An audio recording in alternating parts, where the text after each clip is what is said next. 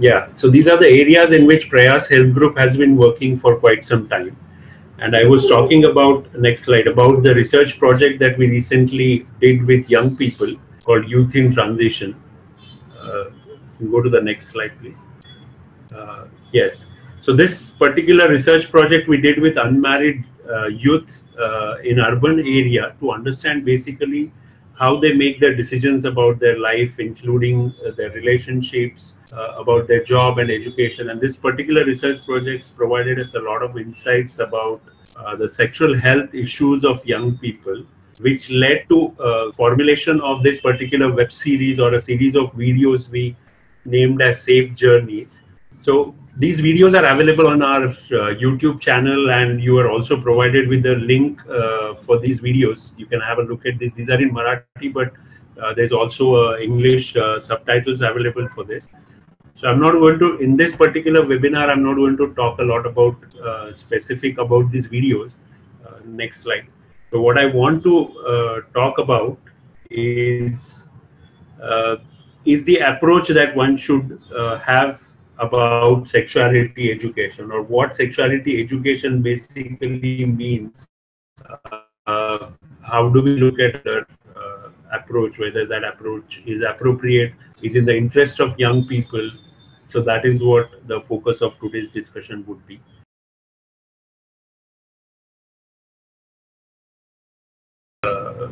Think for 30 seconds and answer what do you think about it. Whatever is your idea of sexuality education, you stick to that idea and just answer. What do you think if sexuality education program encourage teen to have sex, or giving them this kind of information is giving them the green signal to experiment? Yeah.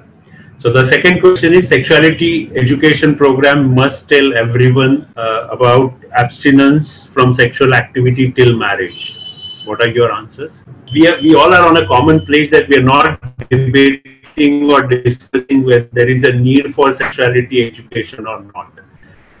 We clearly agree, understand the importance, and we know that from a lot of research, it has been proven that sexuality education programs are helpful in improving the well-being of young people, building their values, right kind of attitudes, and helping them to also protect themselves from the negative side of sexual behaviors. So we all are on the common place.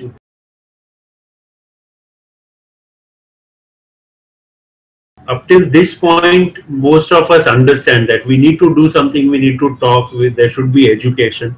But from this point onwards, the confusion starts. What kind of education? What is it that we should actually emphasize? And in that regard, I want to highlight, or try to explain these two words that we often use, sometimes use interchangeably. And I again want you to reflect on these two terms. You can tell me by typing whether you think there is a difference between the word sex and sexuality, or you want to write what does the word sex means, or what is the difference. Just reflect for 30 seconds and you can just type in your response. Most of us feel that there is a difference. Sexuality is more comprehensive, more broader. So let's look at some of this, which is absolutely right. So you can click the.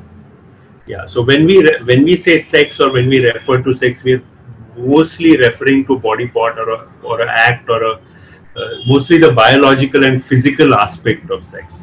But when we talk about sexuality, we are talking about much more comprehensive idea, or something that defines we as humans, including our thoughts, fantasies, desires, beliefs, attitude, gender roles, sexual identities, how we express it. So much more comprehensive aspect of sexuality. So it's not just a narrow part of sex. And this understanding this distinction is very important. I mean, one might ask, next slide, that okay, what is the big difference whether we call it sex or we call it sexuality? How does it going to make a difference? But there is a big difference, because what we call would determine what is it that we are focusing on when we are talking about education. For example, if we agree that Sex is more biological, physical part of it. Sex education would entail that we are focusing more on the physical aspect of it. So more like focusing on promoting condom use, unprotected sex, or contraceptions, HIV, and diseases part of it. But if we believe that sexuality, or if we recognize that sexuality is much broader, includes so many different aspects, then sexuality education would also include education on different aspects, right?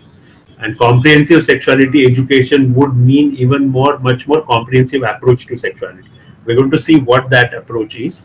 But I think these naming of, for example, you might be knowing about these names: life skill education or family life education, where you clearly see that there is an effort to avoid using the word sex or sexuality when linking it with education, to basically avoid the stigma that comes with the sex. But if we believe that we need to talk about it and we need to openly talk about it, I think it's a high time that we should also call spade a spade. So let's call sexuality education a sexuality education.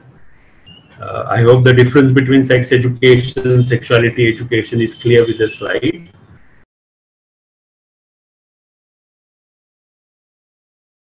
Sexuality education. And by comprehensive sexuality education, it is of course a sexuality education, which means we are going to not only include the physical aspect of education of sex, but much more about the emotional, psychological, social aspects of sexuality. In addition to that, when we say comprehensive sexuality education, we also mean that it is a curriculum based process of teaching and learning. Okay, that is one thing. So curriculum based, meaning that we know from beginning what are the topics that we want to talk about, why we want to talk about it, whether it is for school children, for colleges, or for out of school. There is a curriculum, there is a plan of talking about it. That's point number one. Point number two, it aims to equip children and young people with knowledge, skills, and attitudes and value. Now, why this is required? Because to empower them to achieve their health and well-being, as well as develop respectful social and sexual relationships. Okay, so these important aspects, like it's a curriculum based, it aims at equipping or aims at building the abilities of young people to improve their well-being, is an important component of comprehensive sexuality education.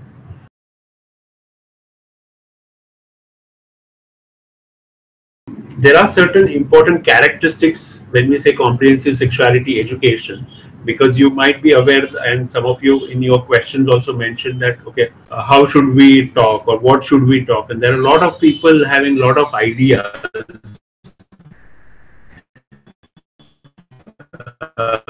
in which sexuality things are inappropriate to say or should not be said.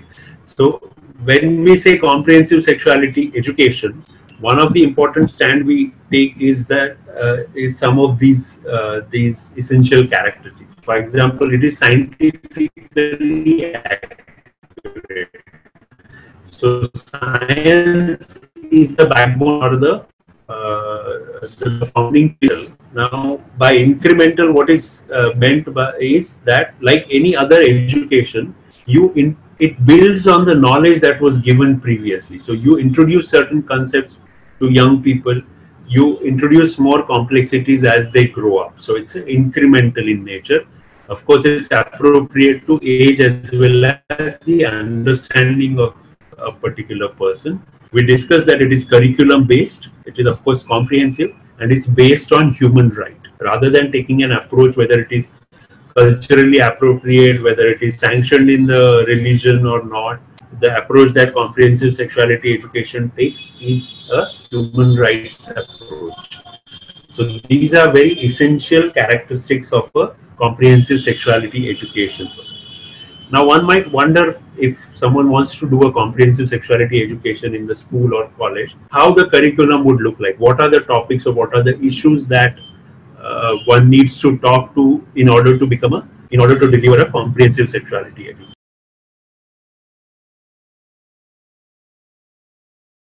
So in the international guidelines that are provided by many international organizations, there are 8 important themes that they highlight which should be covered in any comprehensive sexuality education. For example, relationship. And now you have to remember that all these things are incremental. So you introduce these concepts at the beginning, and then you build upon these concepts as you as the children age, right? So there should be discussion on relationship. For example, relationship with family members, relationship with peers, relationship friends, best friends, girlfriend, boyfriend. So different dimensions and aspects of relationship should be there. Should be discussion about values. What are the rights of individual? How culture and sexuality are related to each other. Should be discussion about gender, and most importantly discussion that gender is socially constructed. So it's not that men have to behave in a particular way, women have to behave in particular way. Also the diversity that exists in gender identities. For example, everyone born with biologically male need not be a man, need not be different than the physical sexual characteristics that a person has. All these aspects that needs to be covered and discussed. Very important aspects of violence and staying safe. Of course, discussion about what is consent, what is violence, different expressions of violence, and what people can do to protect themselves. Skills for health and well-being, again a part on how you can protect yourself from not just avoid diseases, but also how you can improve your well-being and stay healthy. There should be discussion about human body, so the anatomy, the physiology, how body develops, and with age how changes happens in the body. Again, a very important part of comprehensive sexuality education. The actual behavior, feeling, fantasies, all these things would come in sexuality and sexual behavior. And then certain sexual and reproductive health issues like contraception, pregnancy, how the babies are born, and things like that. So this roughly is how a comprehensive sexuality education curriculum would look like. These would be the things that would be expected to be covered in this module of comprehensive sexuality education.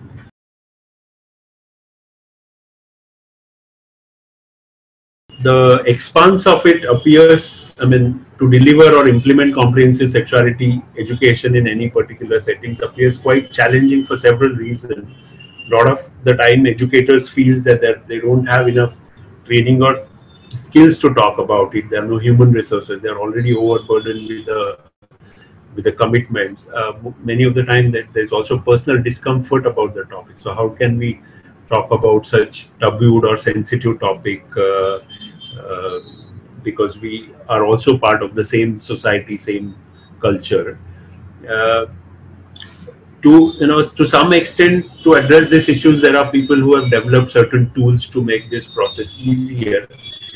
But in my opinion, what is most crucial is not just the tools or the approach or time and things, but the most important thing is understanding what is it that you need to talk and how is that you need to talk about it. How, as in not the practicalities of it, but the approach about it. So you can talk about, let's say, when you're talking about sexuality and sexual behavior, like you can see in the cartoon, all your conversation can be in a direction that, okay, don't have sex, this is wrong, you should not be doing it.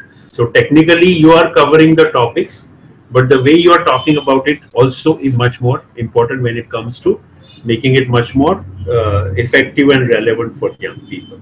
So how do we decide the approach that we have, is it appropriate or not?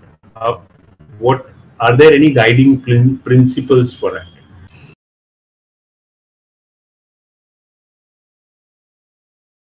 So there are 4 important guiding principles I thought would be important for you to assess not just the videos of safe journey, but any material that you come across.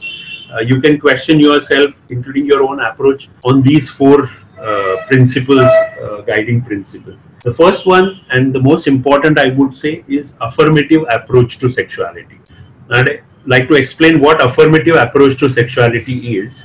If you think about sexuality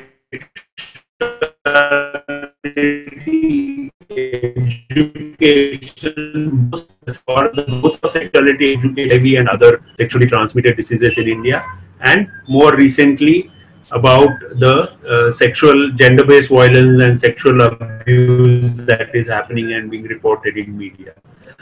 So all the education efforts are being focused that people should start using condom, they should have safer sex, they should be aware about the good touch, and these are important things. But this is approaching sexuality from a very negative, or only looking at the dark side of the sexuality. By affirmative approach to sexuality, it is meant that sexuality is an important part of growing up. It's a pleasurable part. It's a very essential part of you as a person, as an individual, to build your values, your attitudes, the way you look at society, yourself, your understanding of gender.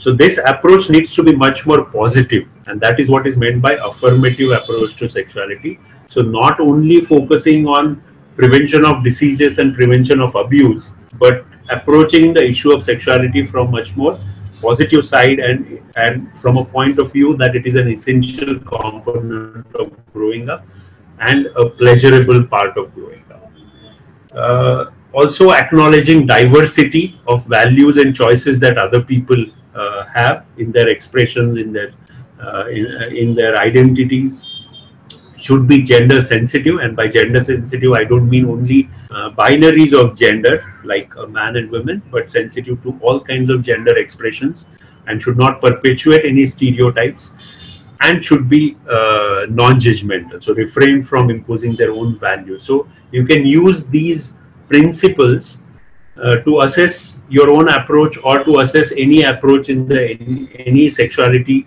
education material that you come across, to understand whether this is a good enough material for me to use or not use it.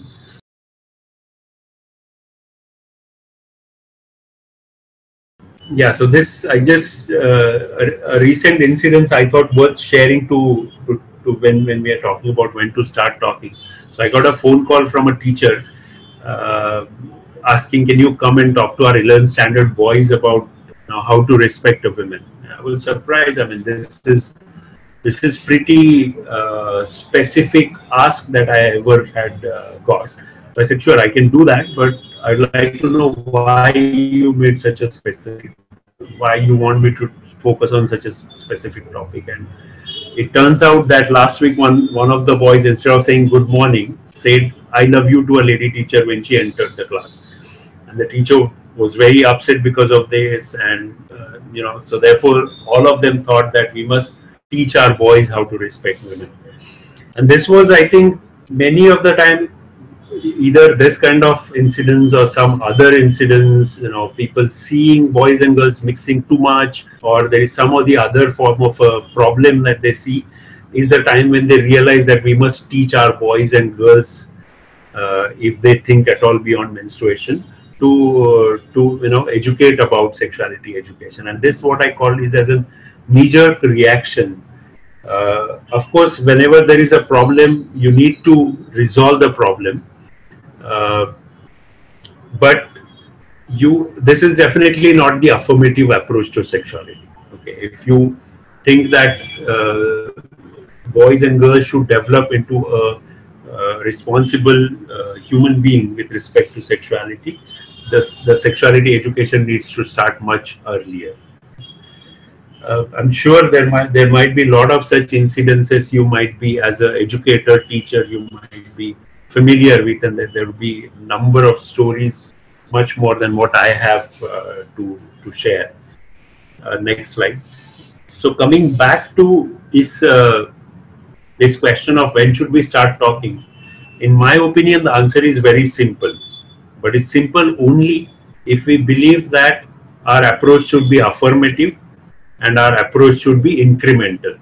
So it's not that after menstruation you just talk about menstruation and your job is done. That's not the idea. The idea is that uh, you talk and introduce about multiple things as and when children starts asking about these questions, and this could be in many children could be at a very young age. At the age of 5 or 6 they start asking about questions about their own bodies, the differences between their body and a body of opposite gender person. A lot of curiosity around that. So I think that is the time when you should start talking to young people or to children about issues related to sexuality.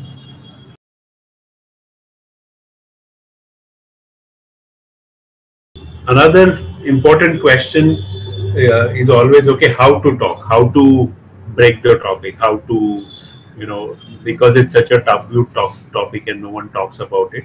Of course, it's not very comfortable to talk, but there are no ready-made answers. There are no magic bullets. Uh, what are essential principles or general pointers when you're thinking of talking about sexuality to children, particularly in the school context, is what I thought I would list.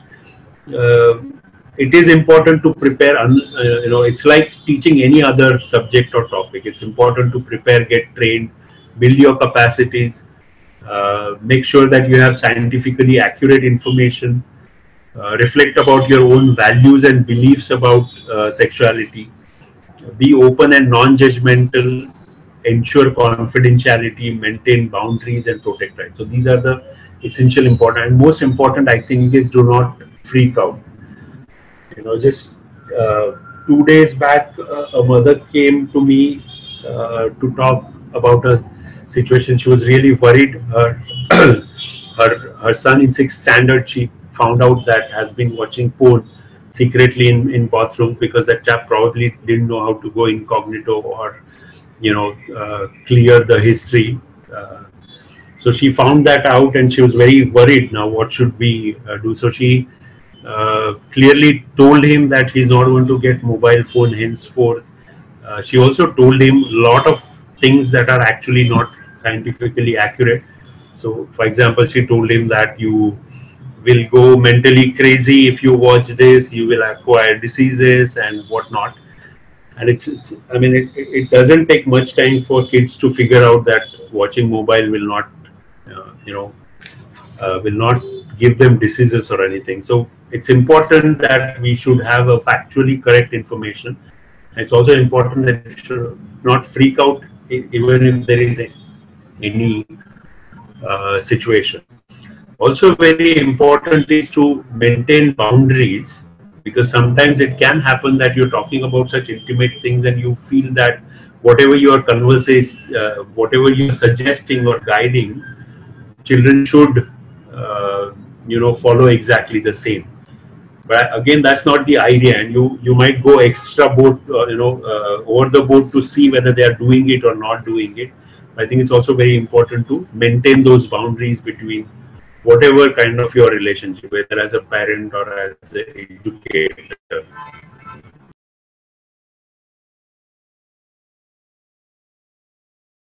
There are, of course, certain tools that you can use which can facilitate your conversation with the child. It could be images, drawings, diagrams, audio visual material, and sometimes you can also use the news that keeps on coming in. Everyday newspaper, there are news about sexuality, whether it is about Me Too campaign, honor killing, child sexual abuse, or love relationship and abuse within those relationships. So all these can be an opportunities to initiate conversation with young people and give them, based on, of course, their understanding, their age, provide them appropriate information about different aspects or different components of sexuality education. The image on the right side is just to show that at Prayas we had compiled India-specific audio-visual material which is related to sexual health. So covering different topics, right from menstruation to masturbation or growing up issues and all. And this is available on our website for free download, which provides different resources for sexuality education.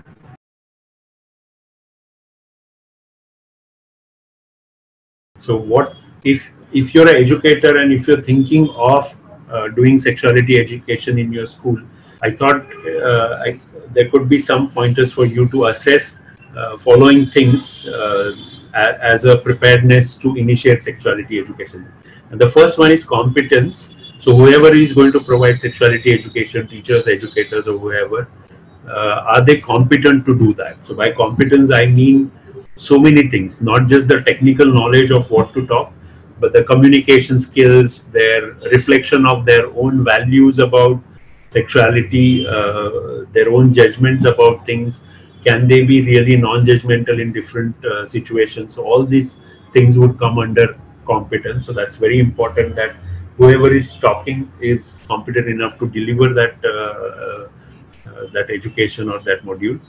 Second is cooperation. So cooperation from institution also, so institution heads, other people, other teachers, parents, are they cooperative enough? Because without that cooperation, you might just face a lot of resistance from them to deliver, and then it cannot go the way it should go in terms of becoming comprehensive, taking more affirmative approach to sexuality. So cooperation is also very important. Third is curriculum. So it's very important to design a curriculum. What are the things that you need to talk at what age, how you're going to cover it, who will be included. All these components should be there in the curriculum. So there should be a curriculum design for education, and there should also be some collaboration. Uh, uh, there should be some collaboration with organizations in case you need anything. For example, you're delivering sexuality education and you come to know that there are children who are being abused at home or in other contexts. So how do you deal with this particular situation? Or you realize that there are certain issues and there are mental health issues about young people, maybe depression, anxiety, or something like that, which is linked with sexuality or body image, and you need specific care. So you need to know what are your different support mechanisms and support systems that that are important part when you're thinking of providing sexuality education at school. I just read a question, how often you should talk to your children. So I think that again would be a component that would go into a curriculum. There's no set frequency which is there. A lot of people have experimented with different things. The most important part is feasibility. Uh, Definitely, it is clear that one-time sessions don't help much. So there has to be a continuation. There has to be a continuation in terms of the age gradation. For example, if you're doing a lecture in fifth grade to introduce basic concepts and the language and everything, then as the grade progresses, you would increase more complexity or add new topics to it. So long as you are able to cover comprehensively the issues that we discussed, the frequency need to be decided based on the feasibility of what is possible, what is not possible in a given context. So that's in a nutshell from my side about a very quick introduction to comprehensive sexuality education.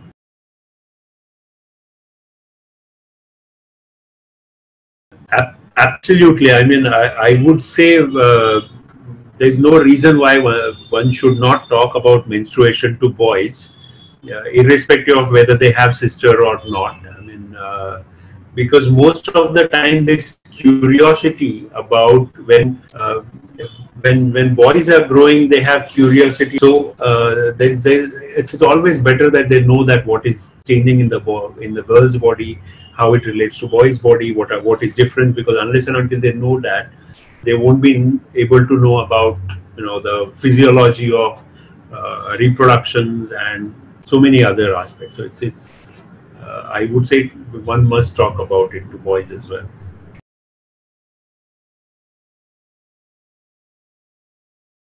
Yeah. So there is a organization called Tarshi in Delhi, and the report or one of the paper on sexuality education that was shared was from Tarshi.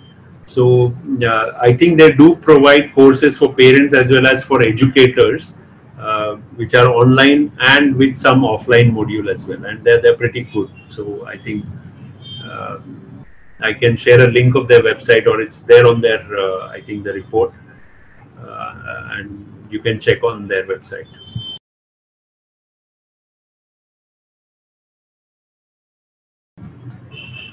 That's a huge question, and I mean there are no direct answers to it. You have to assess.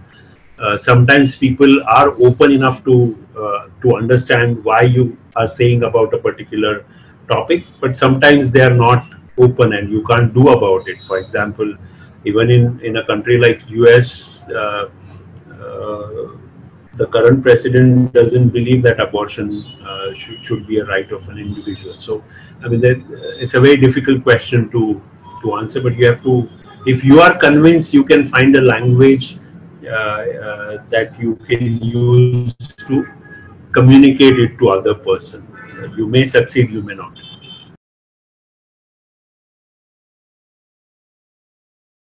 The remaining part of the story that I shared, so I did tell them that okay, I'm fine to come and talk to you, but I will not just focus on this particular issue, but I would like to take at least 2 sessions to explain gender and other aspects. That was one part, and I also requested that I want to talk to teachers, because it's both ways. Teachers also need to understand basic ideas about sexuality, how children in this particular age group would react, and how to react to those situations. Because otherwise things can be handled well if you are aware, but if you're not, then simple things can give rise to a lot of stress. So I think both these things I requested to the school that I would like to do.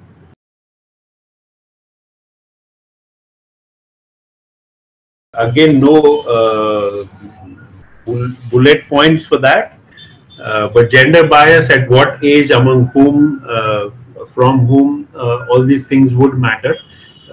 That's the reason why we always say that start talking to children at very young age, and make sure that whatever you're telling is gender sensitive. So you're not inculcating the same gender stereotypes that we otherwise have in the society. Otherwise, it becomes very difficult to talk to someone who has a very hard ideas about or notions about something. I'm not saying that transformation is not possible at that age, but that would require much more conversations about it. One important thing when you talk about gender is essential is to talk about how gender is socially constructed. So it is not a given prescribed thing, but we are on a regular basis, we do keep on constructing the ideas about gender, about masculinity, about femininity. So that social construction of gender and the power that is associated with gender needs to be, I think, highlighted to talk about gender bias.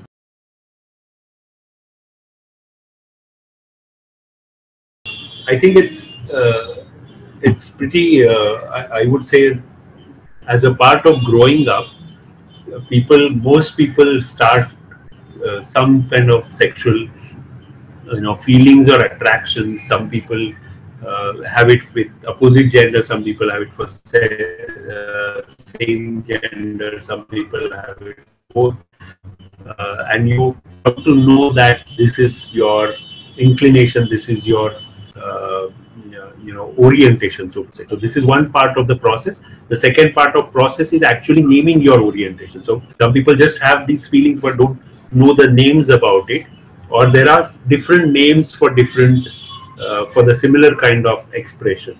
So I think it's a process. Once you know that, who are you attracted to, and in some situations it's also possible that you're not sexually attracted to anyone. Everything is normal and possible. So based on these attractions, you realize what is your orientation. What is your orientation is.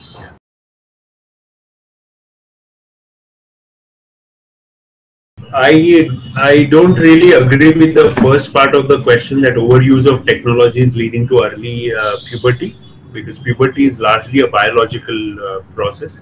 Like when one starts a puberty, other biological factors like good nutrition, diet, and other things can lead to puberty, early puberty compared to their generation, but definitely not overuse of technology. But I agree with the part of the question that because of the technology, lot of young kids are also asking questions without knowing what they're asking, or what those words mean and all. And my simple response to it would be, you just explain them matter of factly and scientifically accurate information, provided that they are at least old enough to understand what you're saying. So if you're really talking to someone like in first standard, it has to be a very simple thing, which the kid from the first standard can assimilate. Okay. So what I want to stress is, don't discard these questions, is the point. How you have to talk about is based on what is the level of understanding of that particular person. But don't just say that, okay, you will know about it when you grow up, because that will never help the person to remove the curiosity.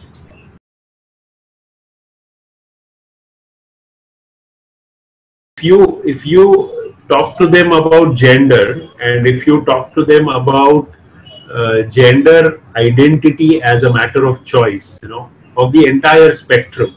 For example, you are man because you chose to call yourself a man, or a woman, or a girl, or a boy. In the same way, there are people who don't feel that they are either man or a woman, they feel that they are transgender. So I think if you explain the whole spectrum, then there is nothing specific about transgender that you need to explain. The basic idea is that you explain gender and gender identity as concepts, which will take care of it.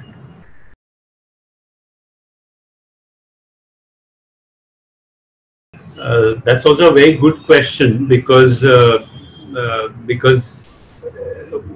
it's not that only schools can take care of it. Parents also have a very active role in building those values and attitudes and information in a child's growing up process.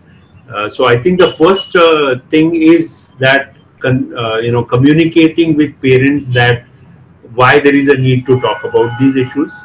That is the most important thing. So maybe as a part of parent teacher meeting, you can introduce, or I don't know, different mechanisms in different schools. Some schools send out emails to parents that they are organizing such and such lectures, and kids go back and talk to the parents. So I think the first important thing is that communicating to them that this kind of conversation is needed, and also telling them that how they can contribute in this process of growing up. So that's yeah, that's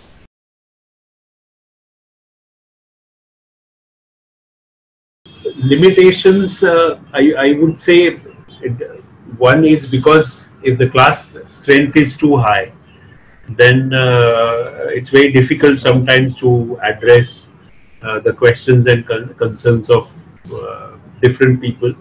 Sometimes the group dynamics is such that kids don't feel comfortable asking questions in a group. So there should be some mechanisms to, they can write it on a piece of paper, and things like that.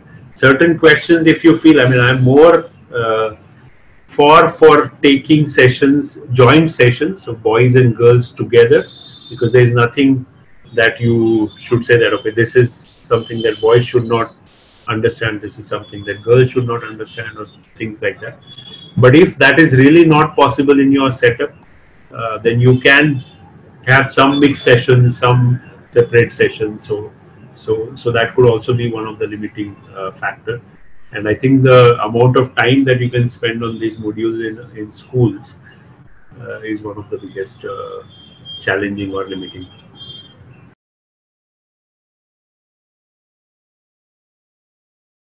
That's again a very good question, and that's the reason why we created this web series of safe journeys, and we also trained some young peers so that they can use these tools and generate more positive discourse about sexuality in the community, because unless and until it gets normalized, it's very difficult for to remove this particular taboo.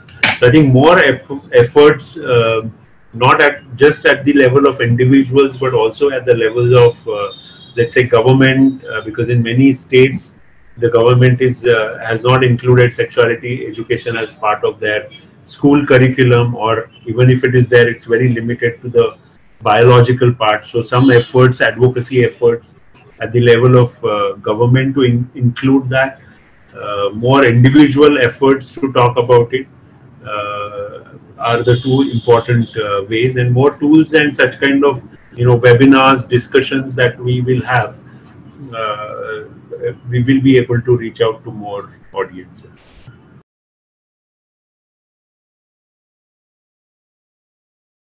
I mean, okay, if people are open to learn, then, and if you have really good module to train them with a lot of exercises and discussions, then I think the challenges are not that significant that it would leave you with frustration. A lot of young people are much more open about it, and they do understand the importance of these issues in their life. So if you really have good facilitators and good techniques and tools with you, the challenges are not many. Say.